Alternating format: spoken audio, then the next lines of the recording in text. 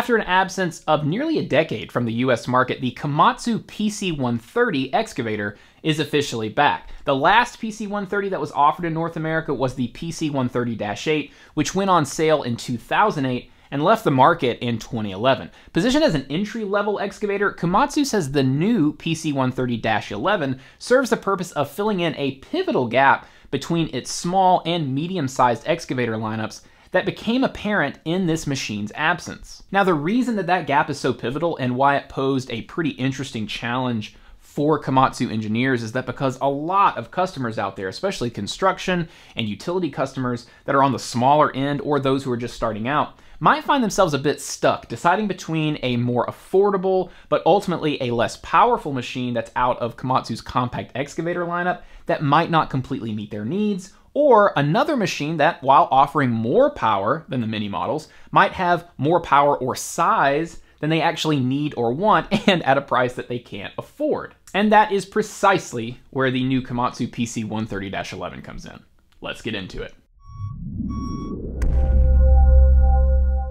Continuing the discussion that we had at the top about what and who this machine is for, the PC130-11 is squarely aimed at excavation or utility contractors looking for construction-grade performance and a lightweight package that is easy to transport. And Komatsu says that they were really aiming to develop a small footprint machine that did not exceed 29,000 pounds, while retaining durability and the level of performance that you would expect from a medium-sized Komatsu excavator. The result is a machine that weighs in at a range between 28,604 and 28,660 pounds. It's 8 feet 10 inches wide, and despite its positioning between the small and medium lines, and specifically its position in the lineup between two tight tail swing models, the PC130-11 itself is not a zero or tight tail swing model. It's a conventional tail swing machine with a tail radius of 7 feet 3 inches. So how does this machine solve Komatsu's problem of a gap between its small and mid-sized lineups? Well, a bit ago we mentioned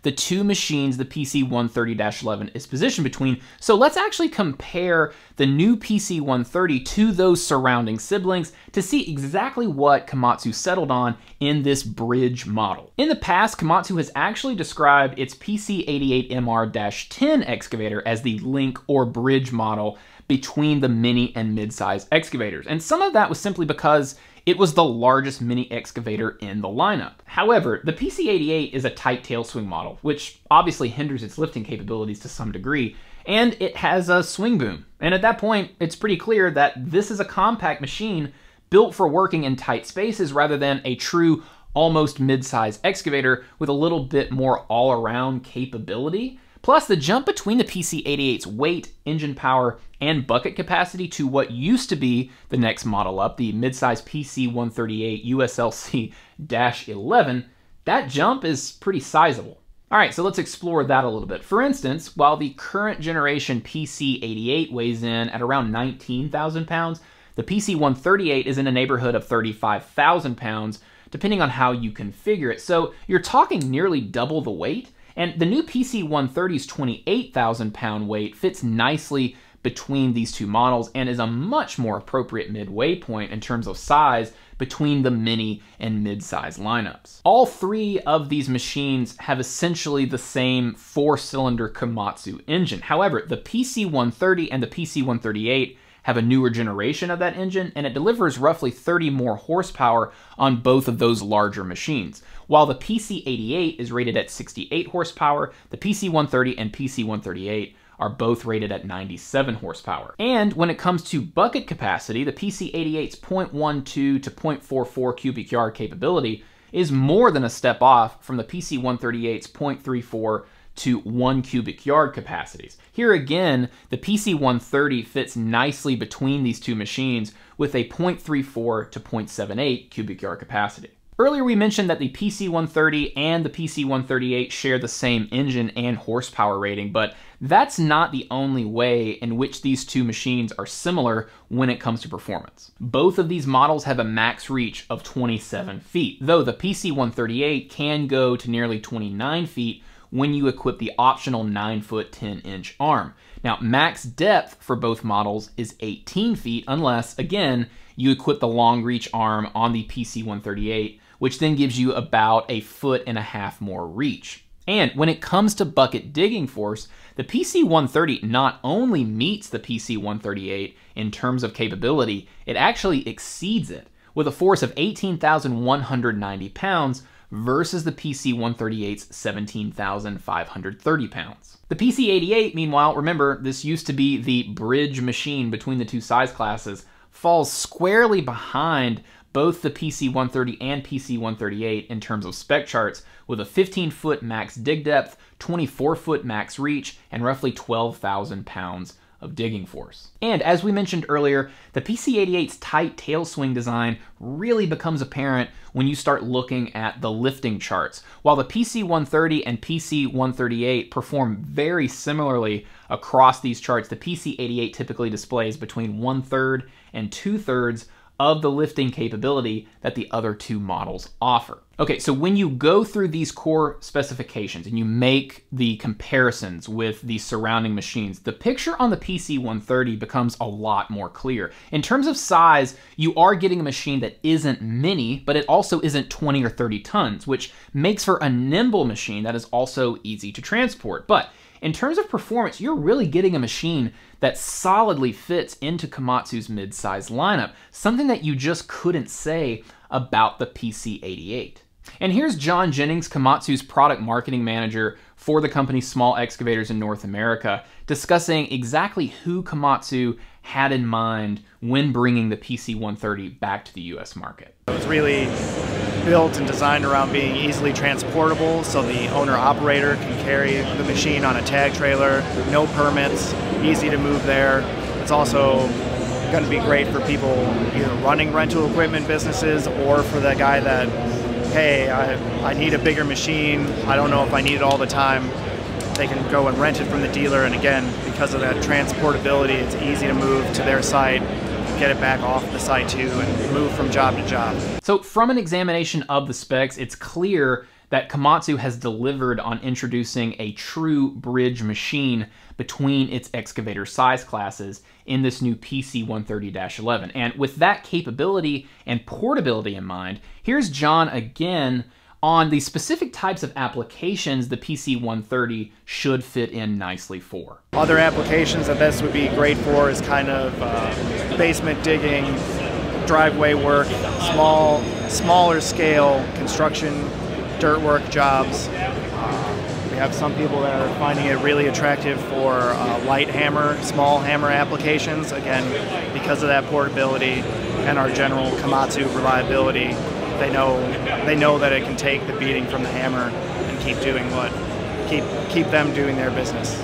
Now, John alluded to this in that previous comment, but beyond giving the PC130-11 true mid-size power in that smaller package, Komatsu also made it a priority to build this machine in a way that provides long-term durability in a construction environment. And it's really the first way that you can see that this is not a value or economy machine, even though it is aimed at saving certain contractors a bit of money. Instead, and I think that this is really the key to understanding the PC130-11, this machine is saving you money through right sizing. And specifically, it's saving you money through a more realistic, a more durable, and a more powerful right size machine at the bottom of the mid-size lineup. And to the end of making this a more durable machine, the PC130-11 features steel castings in the boom foot, boom nose, and arm tip for spreading working loads away from those high-stress areas. The machine also comes standard with a double-element air cleaner with an auto dust evacuator. It has debris guards for the radiator and oil cooler, and an engine overheat protection system. Speaking of that engine again, it's equipped with a variable flow turbocharger and, of course, meets Tier 4 final emission standards.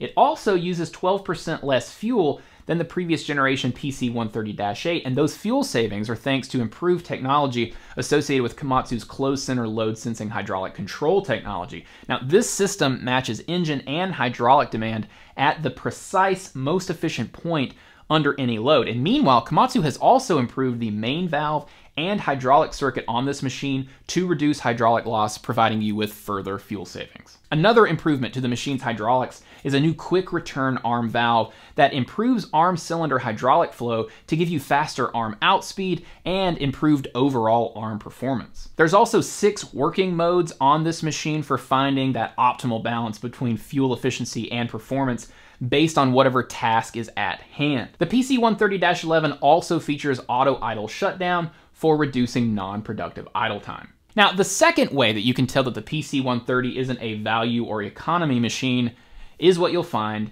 inside the cab. So the cab is the same cab that we have on all of our other larger, in terms of look and feel. It's the same as you would get in a PC170 or some of your other larger equipment. The cab includes an automatic climate control system that lets you set your desired working temperature. There's also an aux jack for connecting your phone or MP3 player for music or podcasts. There's also a pull-up front window, an open-close skylight, an AM/FM radio, 12-volt power supply, ample storage space, and more. Another improvement in this cab over the one found on the PC130-8 is a new 7-inch LCD monitor on this new -11 model. The new monitor features a redesigned interface that displays key machine operation information as well as the view from the standard rear view camera. The monitor also gives you access to a DEF level gauge, and it allows you to customize the look of the main screen to display the information that is important to you. This new display also allows you to look in on the optional ComVision system.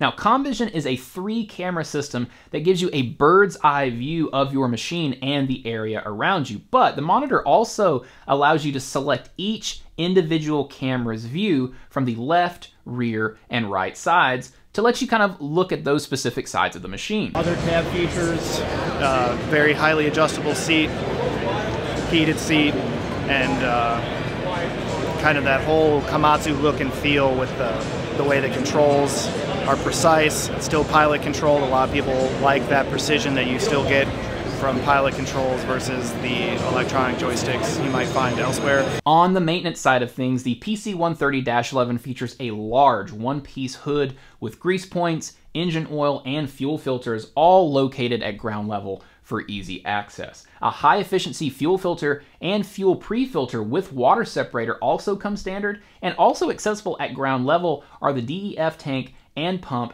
and the battery disconnect switch. It's very easy to get to everything. A lot is ground level access for doing your daily checks also, at least for engine oil. It's right there, low, where you can get it. Again, it's built and designed like all of our other machines, so highly reliable. Focus on serviceability, and we have the dealers there to support you for that work. Now, another important note on servicing, the PC130-11 comes with complimentary Komatsu Care factory scheduled maintenance for the first 3 years or 2,000 hours of the machine's life, whichever comes first. So that's going to wrap it up for us here on our overview of the all-new Komatsu PC130-11, but we want to hear what you guys are thinking. Let us know your thoughts on this kind of right-sized option that's a little bit more affordable than some of the other kind of construction class excavators in Komatsu's lineup. How do you think this thing kind of stacks up as a entry-level excavator? Let us know your thoughts in the comments below. And if you like this video or found the information in it useful in any kind of way, including in your next machine purchase or your next machine rental, please do us a favor and hit the like button below. It really helps our channel out. And if you want more videos on the latest in construction equipment, gear, trucks, and more, subscribe to our channel and hit the bell. Turn on notifications so that you're getting up-to-the-minute alerts whenever we drop a new video. Thank you guys so much for watching. We really appreciate your time, and we will see you next time.